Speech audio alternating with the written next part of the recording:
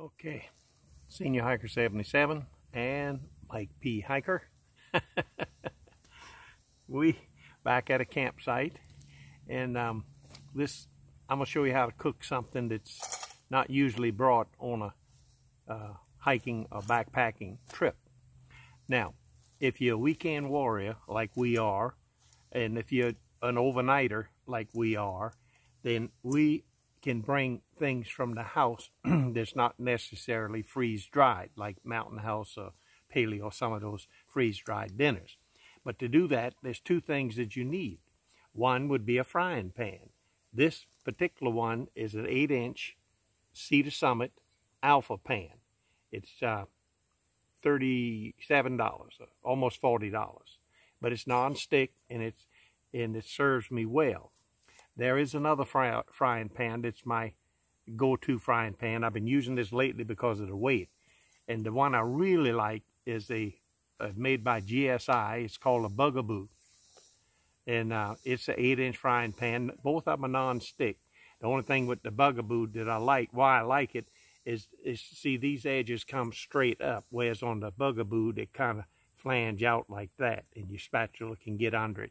But due to the weight reason, I've been bringing this lately. But my preference is the Bugaboo. Now that's one requirement if you're going to cook anything from the house. The other thing is, you got to have some means of keeping it cool. Now here in the summertime, Mike P. Hiker last year found this company called Packit Freezables. And it's 5.5 inches by 5.5 inches, perfect square. And it's 2.2 inches high. And you put it in the freezer and you freeze this bag, and then you can put your eggs and bacon and any other product that needs to stay cool. Now it's only good for overnight. In the wintertime, of course, it can last a couple of days, but here in the summertime, you're only good overnight. Now in the morning, when I get ready to cook breakfast, my bacon will not be cold, but you can still feel it being cool. So that's about the extent of it is one day. Now, unfortunately for you guys, I really diligently looked and went to this company. They don't make this particular one anymore. It's a sandwich. It's a sandwich freezable. And I even called the company and talked to customer service, and I sent them a picture of it because they wasn't even aware of it. That's how long they quit producing this. Now, I've looked around at Walmart, Target, AliExpress, Amazon. I couldn't find anything equivalent to this 5.5 by 5.5, 2.2 inches high. Anything bigger would be too big and too heavy for me. Anything smaller would not be sufficient enough to carry the eggs and bacon and what other product you want to bring. Now, so that's the two things you need. Some means you'll have to find your own freezable, or get some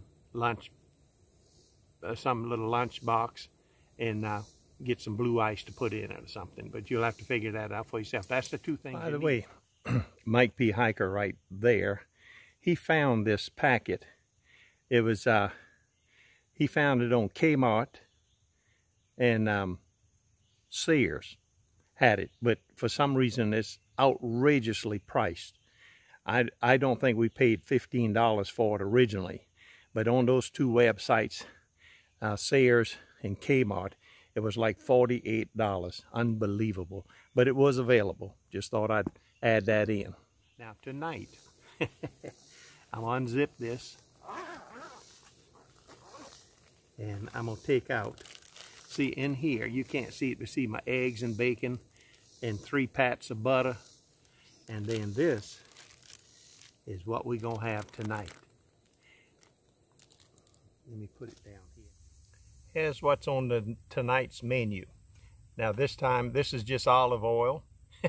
I had to make sure that I didn't bring Dr. Bronner's soap because it looks very similar in these little containers. So we're going to put some olive oil in here. Coat the bottom of the pan. Now this is what we got. This is tofu. Some of the worst tasting food in the world.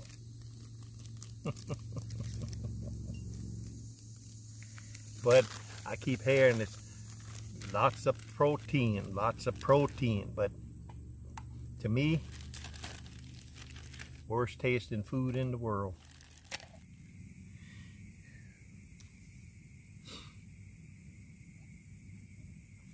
I noticed my wife cut these a little thicker than what I like, but she seemed to think I was going to go hungry. She wanted me to bring 6 of these.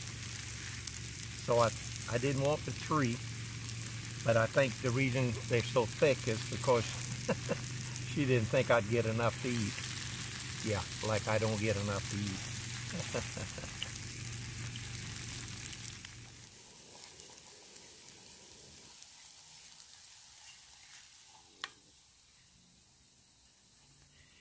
Now I know some of you is already saying, if you dislike this tofu so much, why would you bring it out here and cook it? Legitimate question. And here, I'm going to give you the answer in just a second. Oh, look at that fly. Get out of there. Oh my God.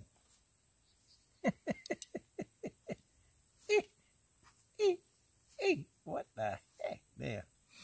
Okay.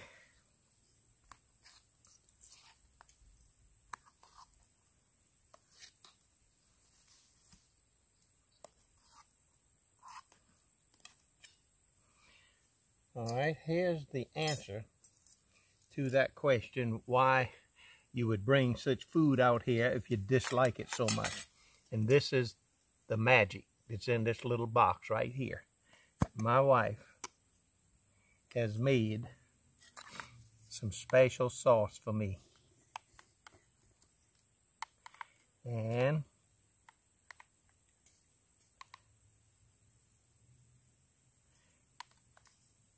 this will make it all right.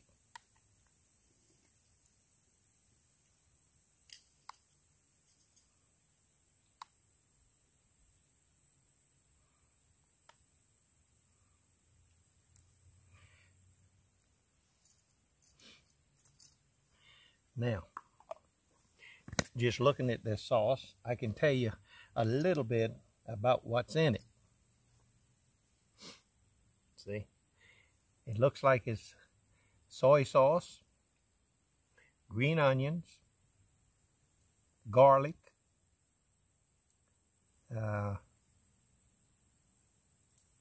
sesame seeds, and I think she said she puts a little red pepper just to give it a little boost. So this sauce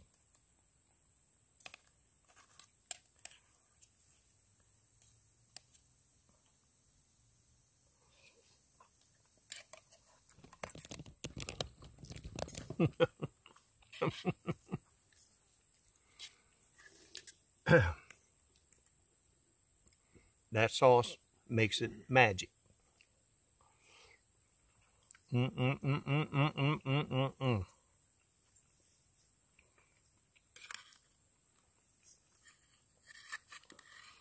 I'm not going to sit here and watch, unless you watch me eat it. But that's how you do tofu in the woods. Thanks for watching.